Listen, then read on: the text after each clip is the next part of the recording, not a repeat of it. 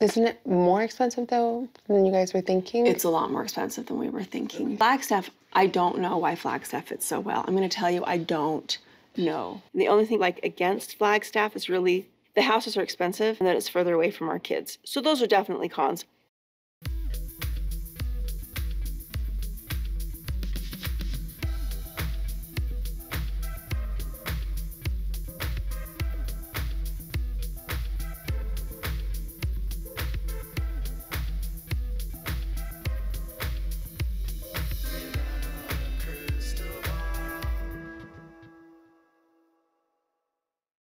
Hey everyone, it's Katie from Without a Crystal Ball. Welcome back to my channel. It is Friday, November 18th, 2022, and I hope you are having a wonderful day.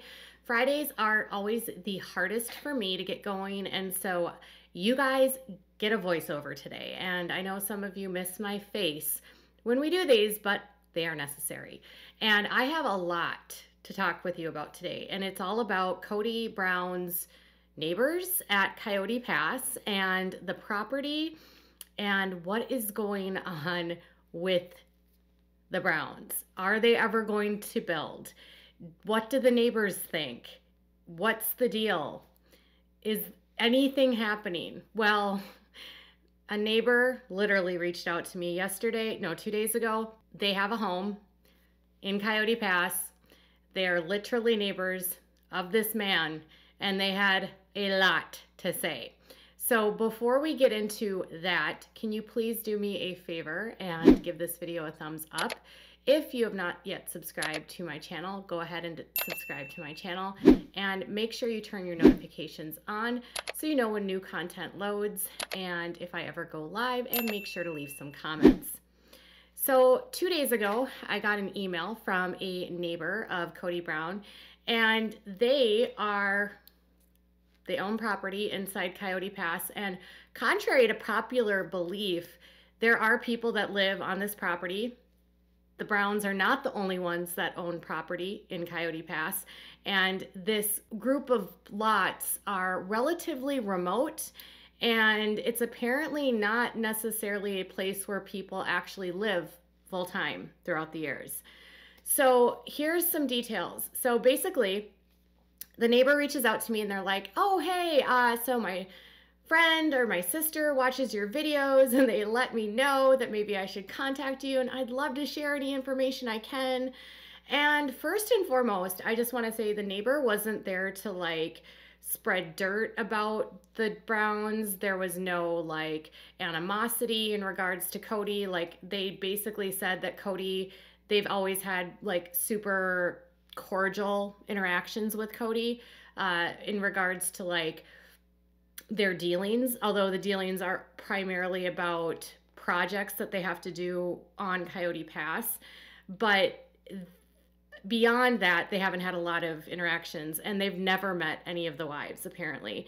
So Kody is the only person that will talk to anyone when it comes to anything to do with anything that needs to be done at the property.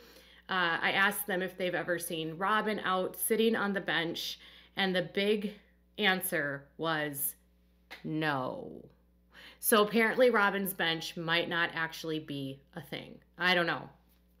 They did discuss, I asked them specifically about the RV and when Janelle lived out there, and they said that literally no neighbors had a single problem with Janelle living out there. She was only out there for a few months, and she was super friendly. She would wave whenever she would see her neighbors driving past. So Janelle being out on the property in the RV was not anything that was like upsetting to any neighbors, as far as I could tell. So here's kind of the dirt of the situation.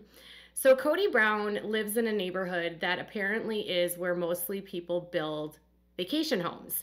And the bulk of the people that live around there are not full-time residents.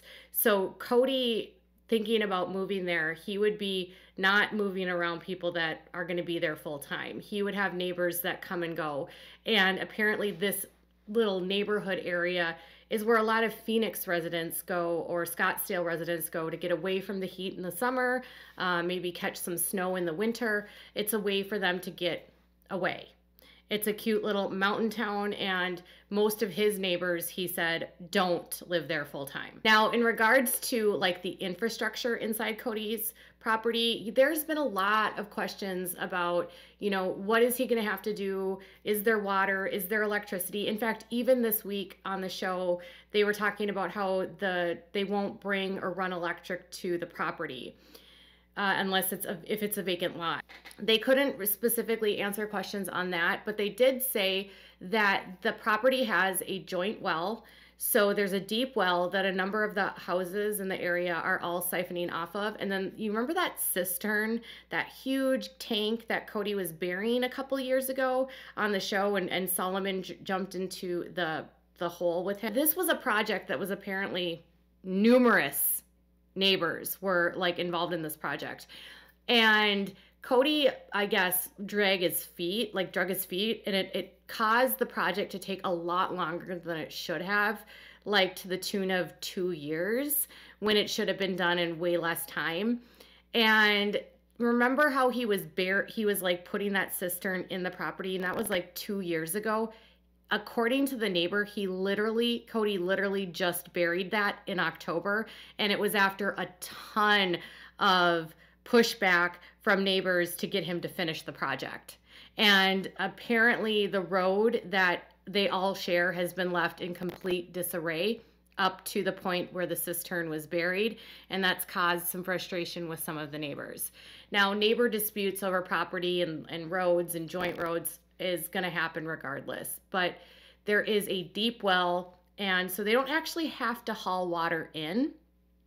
The well has water in it, and then the water siphons from the well to the cisterns, and then the cisterns are like holding tanks that will refill from the well, and then those cisterns then pump water to the homes. And they all share the deep well, and then each home has individual cisterns.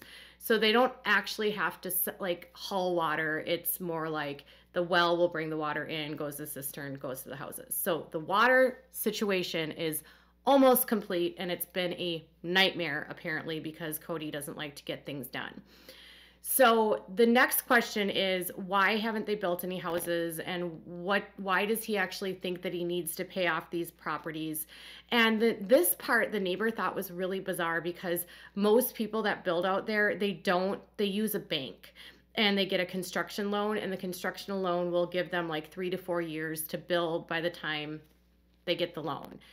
And I explained to the neighbor that Kody has a loan with the seller, and they were like dumbfounded because that's not typical. And I also explained that he wanted to reparcel the lots, and the neighbor was kind of a little bit surprised by that too, because there's apparently a pipeline that's like going through this property, which if he were to subdivide it into the 5 lots that he wants, one of the lots, the one that has the pond on it, would be basically useless, and he would not be able to build much of anything there because you can't build within 60 feet of the pipeline, and he also can't build so many feet away from the pond.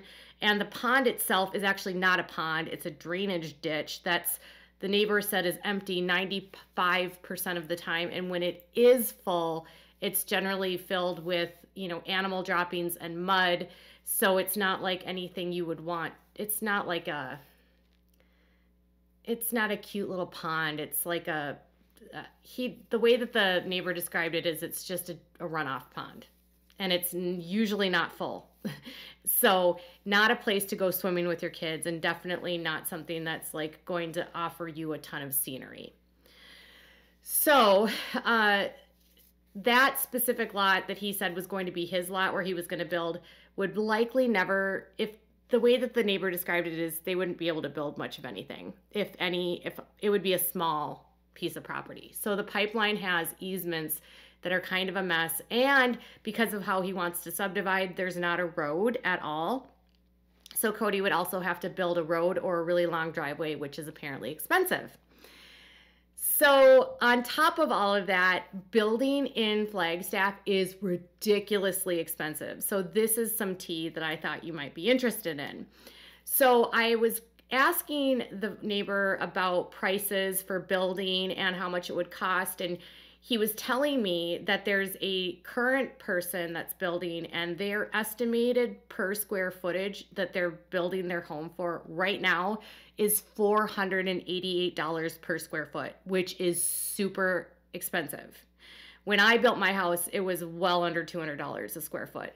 So $488 per square foot doesn't go very far. And if you know Kody, he wants to build a house that's got 3,000 or 4,000 square feet. His house that he has with Robin is 4,300 square feet, right? If he were to build an equivalent 4,000 square foot home, say on the property, just one of those homes at 488 would be on just under $2 million. I said $2 million. Yes, I'm not lying. I am not lying. So the neighbor was actually surprised that Kody would want to divide it into 5 from 4 because building prices are so expensive.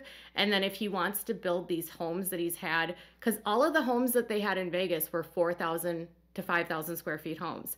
If they're going to do the same here, it would be $2 million per home. And that would be a $4,000 square foot home.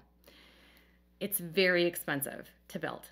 So he would need $2 million to build, and that very expensive, right? So I asked them, like, has Kody done any surveying? Has he done any, property easements, anything to see like about doing any building?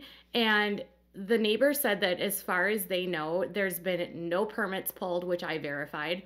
They haven't gone through the process to actually survey the land. So apparently before you can even get drawn plans for this neighborhood, they actually have to bring in a surveyor. And a surveyor has to come in, and they actually have to like mark off every single tree. And this is a very heavily wooded area.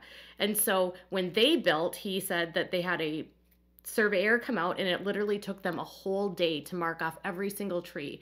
And then the trees, once they're marked off, an architect can come in and design something, but every single tree has to be accounted for before they can actually design anything for the property.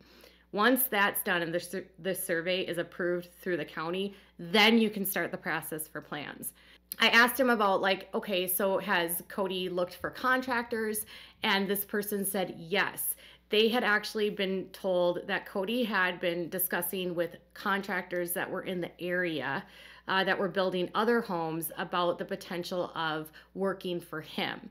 But the problem is that the contractors weren't being offered money. Instead, were being offered allegedly airtime and publicity on TLC in lieu of money. So like trading airtime, trading time on TLC's show. So basically saying, hey, will you help me pour this slab of cement if I let you appear on the show with me? And unfortunately for Kody, this type of trade was not something that interested the contractors because, one, he has 5 homes to build or 4 homes or whatever it is that he wants to build, and they didn't think it would be worth it. And it also made them allegedly skeptical on whether or not he would have any money to actually pay for the whole home. So the contractors were not super interested, and they declined to work with Kody. They didn't want to be on the show. They didn't want to work for a trade. They wanted to work for money.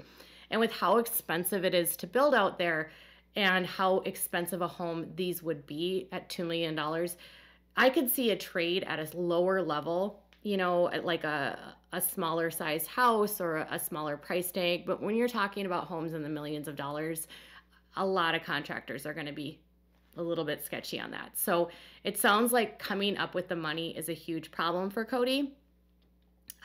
It took him 2 years to do the cistern, and he still has not done anything to pay off the land. Now, in terms of the loans, if he were to get a construction loan, so someone else I had talked to had mentioned like, well, couldn't he get a construction loan to help pay off the lot and get started? Yes. But the neighbor said that current rates on construction loans are super high right now. So they said that the most recent rate that they got for a construction loan for this area was at 8%, which is a lot higher than it was when they moved 4 years ago when rates were at a historic low. Kody's The properties have inflated so much in the past 5 years since they moved there. You're talking about seeing some properties increasing 100% in 5 years. And with that, prices have gone through the roof for building. Kody has priced himself out of being able to build. He's not taking any steps to build, and the neighbors are starting to wonder if they will ever build. The other thing that they noted was, you know, on the Sister Wives, when they're always outside and they're like with those logs and they're stripping the logs. I sent these pictures to the neighbor and I said, do you know what these logs are from? The neighbor said that those trees were removed when they installed the cistern, and that was it. But he did say that if Kody was going to build a log house, he's not doing it the right way, because they actually have to have the trees professionally removed by a company. And then the company has to dry the wood out, then strip the wood, then prepare it in order to use it to build. So why he's doing what he's doing out at the property makes no sense to the neighbor, because that's not how you would prepare wood to build a wood home or a log cabin. There are log cabins in the area, and I asked about that log cabin that everyone thinks is Kody's house. That is not Kody's house. That's actually owned by a guy that lives there part-time. And it is just at it's basically the house that you pass while you're driving into Coyote Pass. But it is not owned by Kody. But that is an example of a log house, and there are log houses that are built in the area. But if Kody were to build a log house, the way that he's stripping the wood is not the way that you should do it. And I said, has he removed more trees than just that? And they said no. So those logs that they continuously use to make it look like he's working were only removed to place the cistern. And that's it. Beyond that, they haven't done anything.